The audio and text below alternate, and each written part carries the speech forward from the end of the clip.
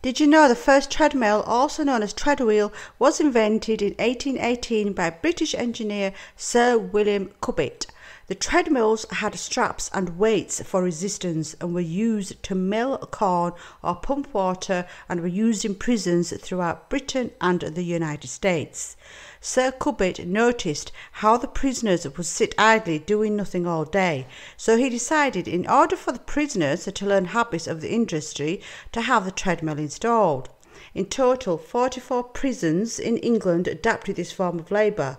Once the Prison Act of 1865 came in, every prisoner over 16 was sentenced to hard labour. The device was made of a long wooden cylinder with a metal frame. There were wooden steps, and as the prisoner put his weight onto the step, it depressed, forcing the prisoner to continue walking on the treadmill.